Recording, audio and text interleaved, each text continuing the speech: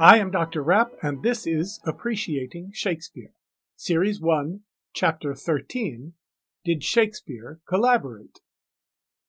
Of course, we know that Shakespeare collaborated in the acting of plays on the stage, but this question is, did he collaborate in authorship?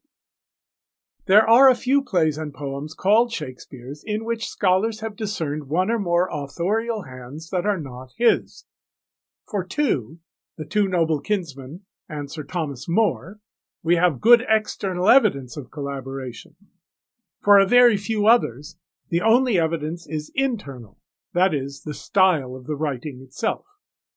The arguments for and against Shakespeare's sole authorship of these plays have waxed and waned over the years. This much we can say for sure.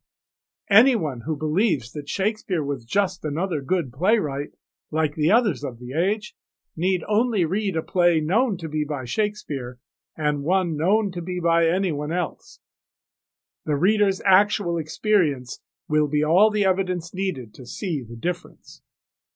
Any reader may then bring that experience to bear on trying to discern where the seams lie when it comes to the few plays or poems in which Shakespeare may not have had the only hand.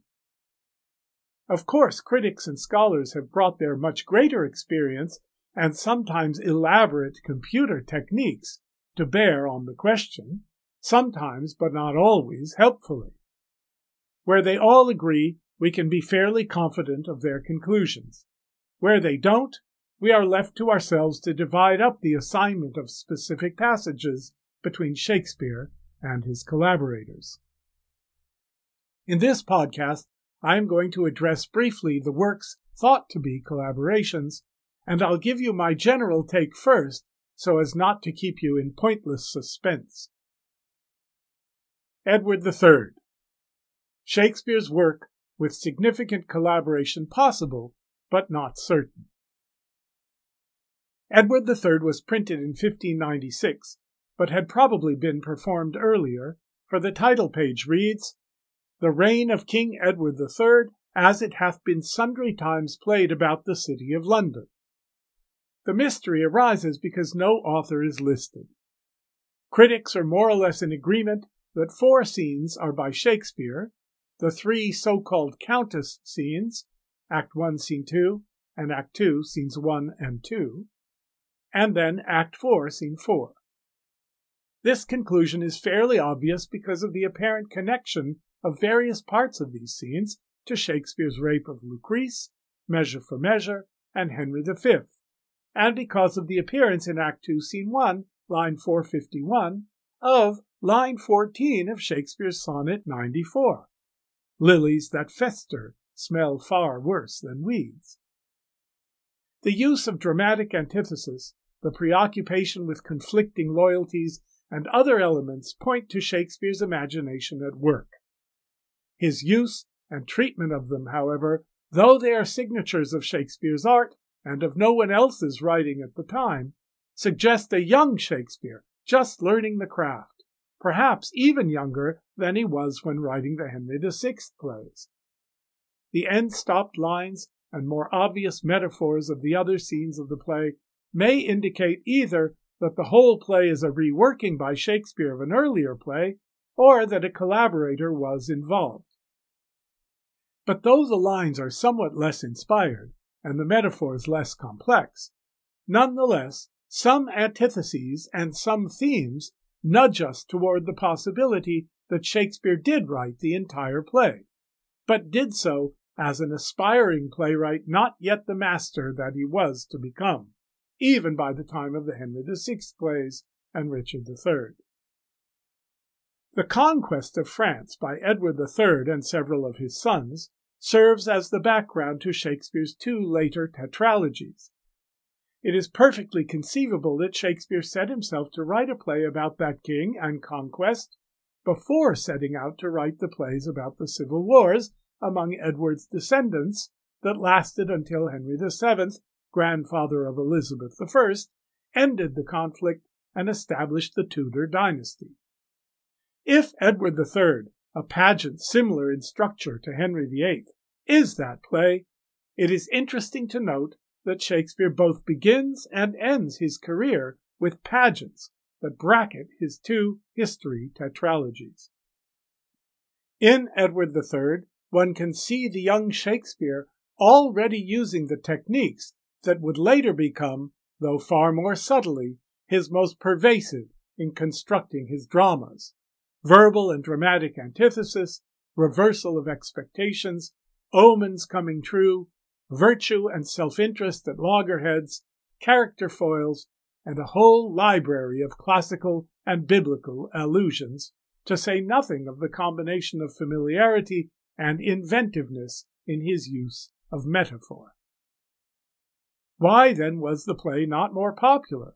And why did Hemming and Condell not include it in their first folio edition?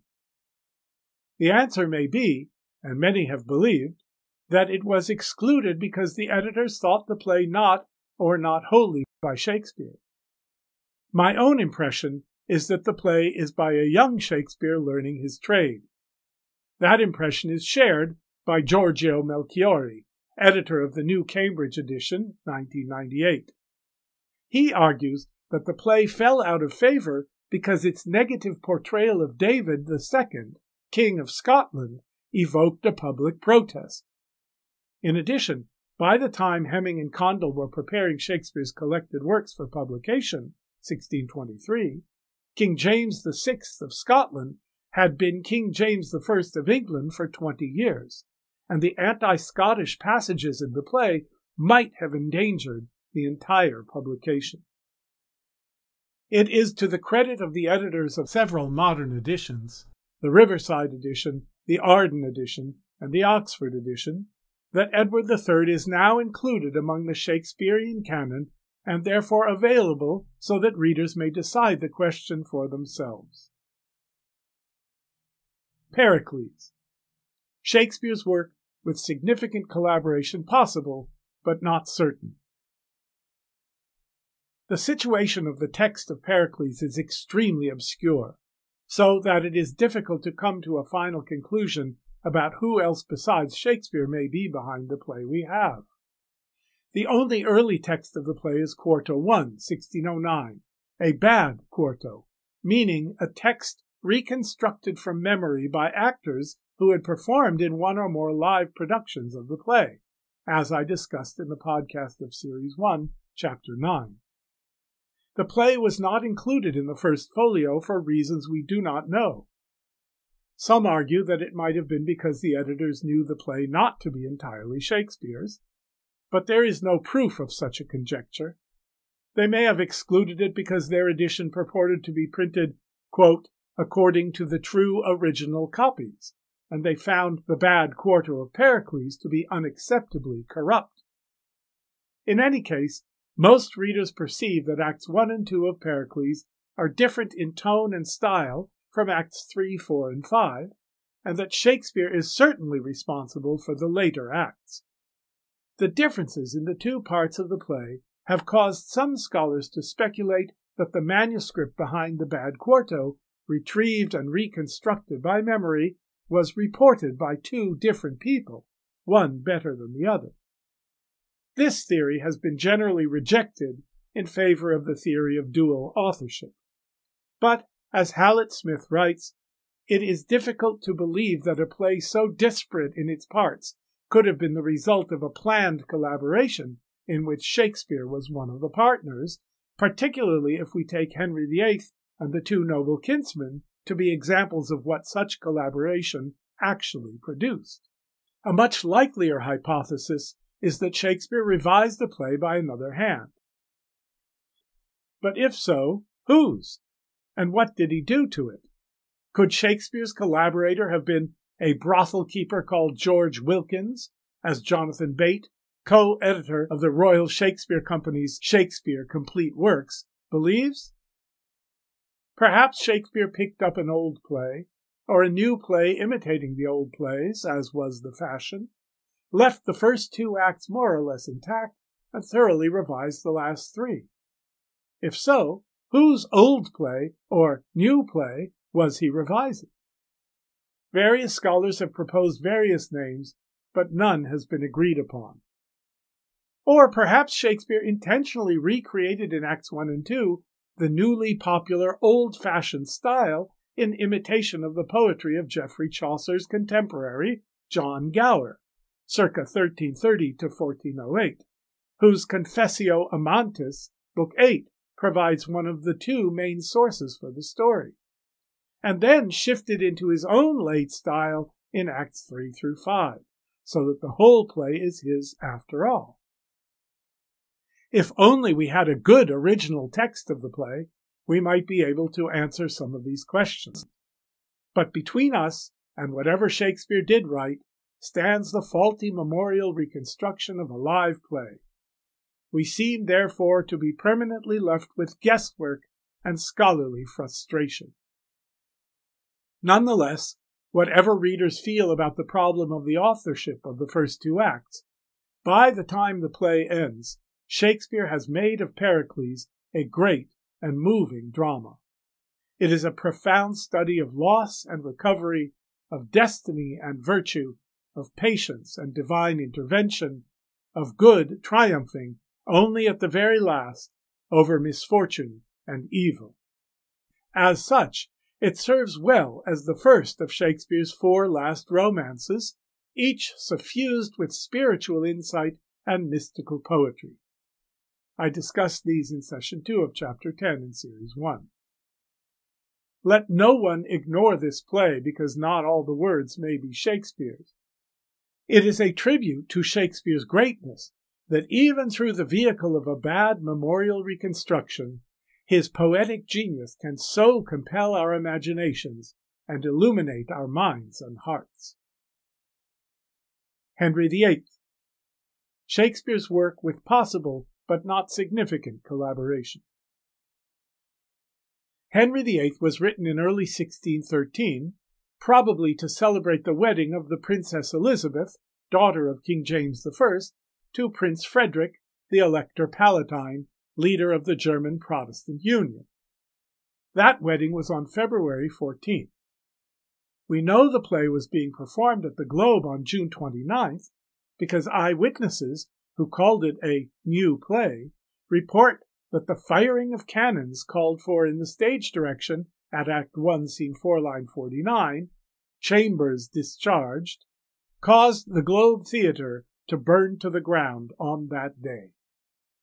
Hence we conclude that Shakespeare wrote Henry VIII after his retirement from the theatre, to which he was probably alluding in the epilogue of The Tempest, written around 1611 to 1612. Henry VIII is a history based mostly on Raphael Holinshed's Chronicles, Volume 3, 1587, and bits from John Fox's Acts and Monuments, 1597. But it is not a drama like the Henry IV plays. Rather, it is a pageant, in structure more like Edward III and Henry V, also discussed in Session 2 of Chapter 10. Because it was written late in Shakespeare's career, because it aims more at pageantry than at drama, and because therefore it lacks the soaring poetry of Shakespeare's finest art, many have felt the play not to be very good. In truth, it is good at what it aims to do, but bringing the wrong expectations to it makes it seem to be rather workaday Shakespeare. Until the 19th century, the authorship of the play was not questioned.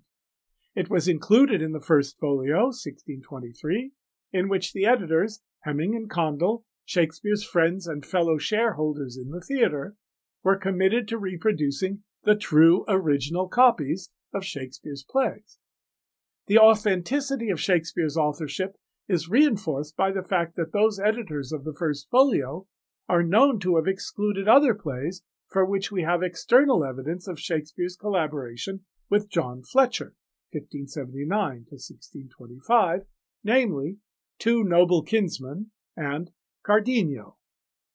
I'll discuss Cardenio in the podcast of Chapter 14.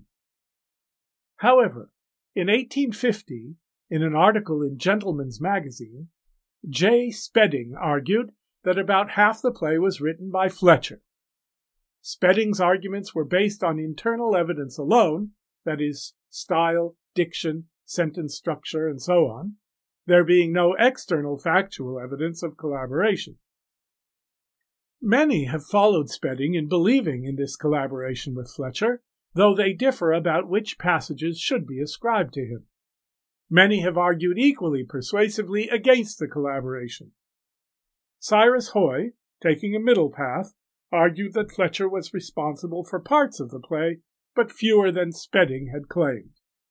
He believed that Fletcher did, quote, nothing more than touch up a Shakespearean passage or insert a passage of his own in a Shakespearean context, and that Fletcher is assuredly there, but not so much as has been claimed. The arguments for Fletcher's hand in the play are largely fueled by critics' conviction that the play is not so good as Shakespeare would have made it were he working alone. The arguments against it are fueled by the conviction that the play exhibits, given its purposes, a thoroughly Shakespearean tone and quality. My own conclusion is that, though small bits of the play may be written or touched up by Fletcher, the overall impression of the play is of a single mind at work, and that mind Shakespeare's. Though the play does not achieve the depths of the great earlier histories, it nonetheless exhibits the same spirit as that seen in Shakespeare's most recently preceding plays, Pericles, Cymbeline, The Winter's Tale, and The Tempest. Here, as there, virtue, grace, forgiveness, religious humility, and the hope for joy overcome evil pride and social disharmony and result in triumphant celebration. Of this spirit, Fletcher would have been incapable, as we can see from the works he wrote on his own. No true appreciation of this play depends on attempting to surmise the relatively insignificant role, if any, that Fletcher played in writing it. For better or for worse, Henry VIII is most likely Shakespeare's. The Two Noble Kinsmen. Shakespeare's work with significant collaboration almost certain. The Riverside Shakespeare properly categorizes The Two Noble Kinsmen among the romances, with which it fits in date and atmosphere. Its story is a retelling of the Knight's Tale, the longest in Chaucer's Canterbury Tales, which Chaucer had taken from an even longer story in Boccaccio. In the play, the drawn-out conflict between the two noble cousins, who are both in love with the same girl, in the end cannot be resolved by human beings. The resolution is achieved not even by the great hero Duke Theseus, but only by the ineffable gods, in this case Mars, Venus, and Diana.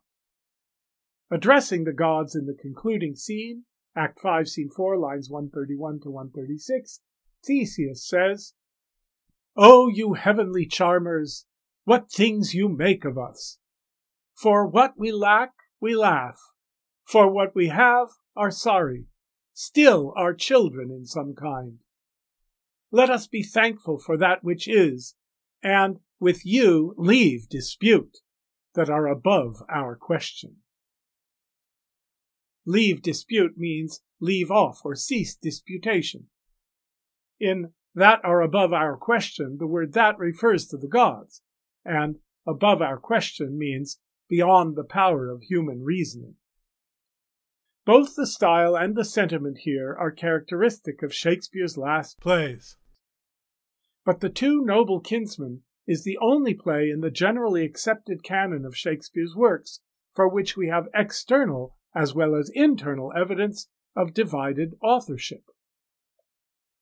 The external evidence for collaboration includes both the title page of the first quarto, 1634, and the entry in the Stationer's Register for April 8, 1634, which list William Shakespeare and John Fletcher as the authors.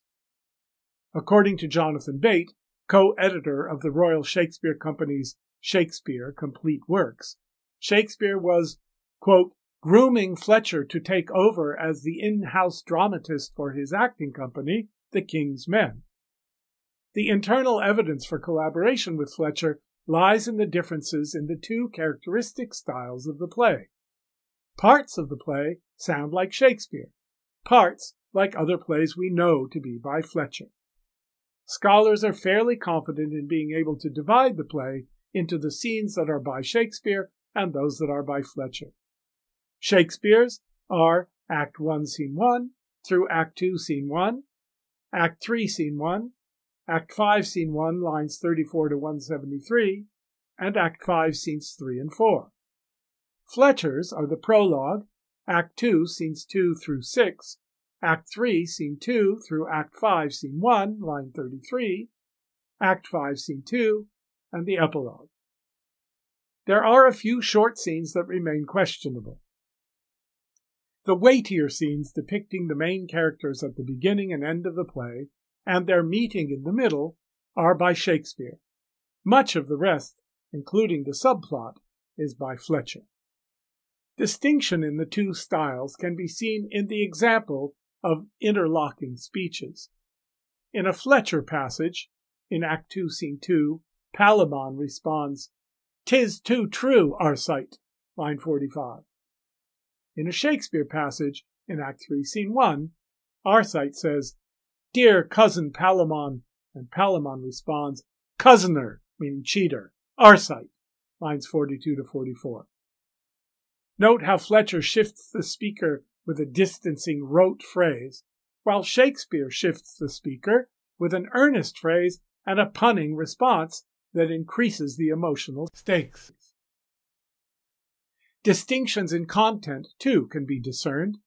In Fletcher's subplot, a doctor advises the honest wooer of the jailer's daughter, not yet married to her, to go to bed with her in order to cure her of the madness caused by unrequited love.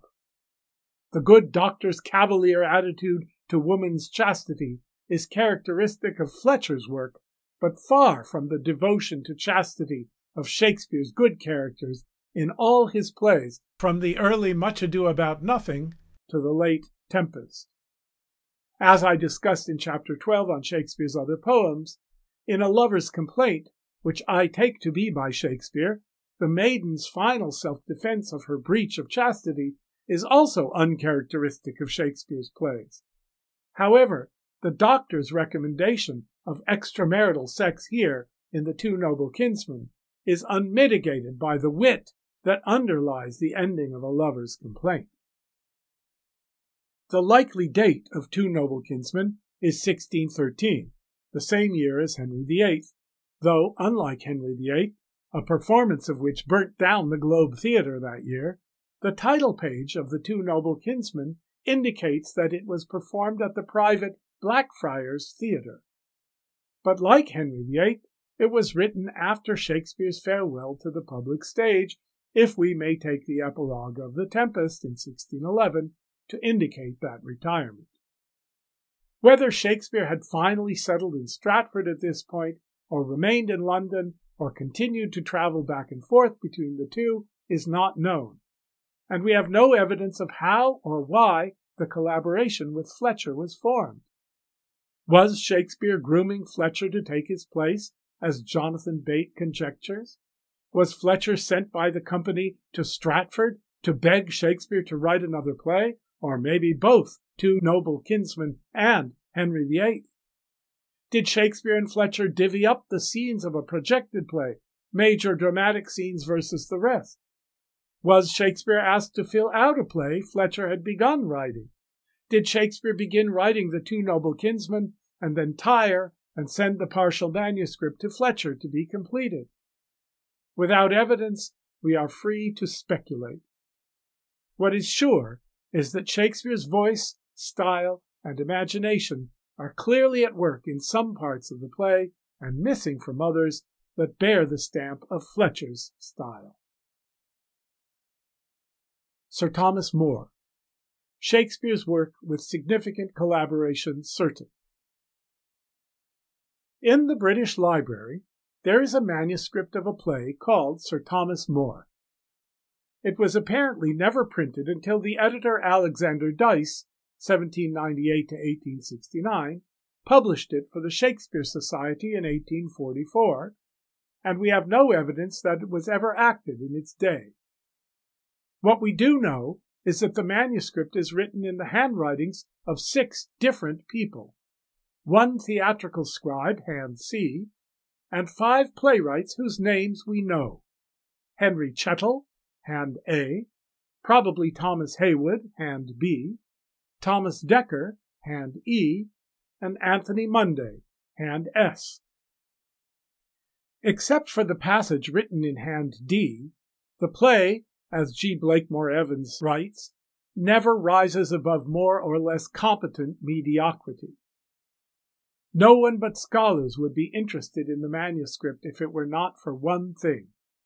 Hand D is most probably that of William Shakespeare. Scholars base the attribution of the hand D passages to Shakespeare on comparisons of the handwriting with the very few other examples of Shakespeare's hand that we have, on comparison of spelling and punctuation to passages in the quartos and folios thought to be closest to Shakespeare's manuscripts, on Shakespeare's characteristic vocabulary, meter, and, quote, what R. W. Chambers calls the expression of ideas. As G. Blakemore Evans writes in his introduction in the Riverside Shakespeare, Sir Thomas More belongs to a group of chronicle histories or semi-historical dramas on well-known English figures. The life of More, his rise from Sheriff of London to Lord Chancellor of England, with his fall and execution, affords the loose plot line of the play. End quote. The source for the play is Holinshed's Chronicles, 1587 edition, which gives a, quote, quite detailed account of the so-called Ill May Day riot of 1517, in which, historically, More tried and failed to control and win over the rioters. It is that event that is depicted in the passage of the manuscript written in hand D. However, in that passage, unlike in Holinshed, More succeeds in quelling the mob of commoners.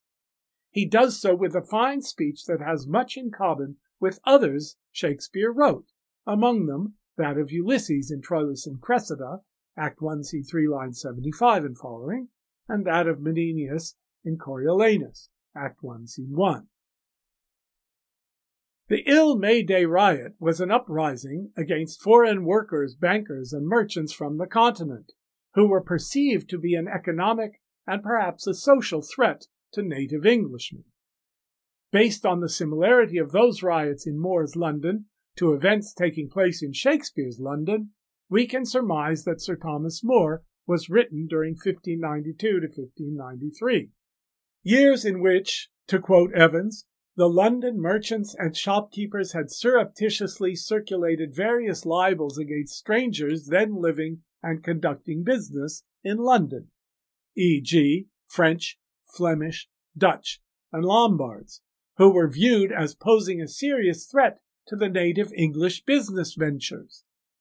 Apparently, they even incited their apprentices and journeymen to violence.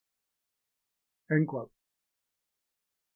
It is no doubt because of the danger of an uprising by the commoners that Sir Edmund Tilney, the master of the rebels, and therefore the government censor, quoting Evans again, called for very substantial deletions and revisions in Sir Thomas More, as evidenced particularly by a note at the beginning of the manuscript.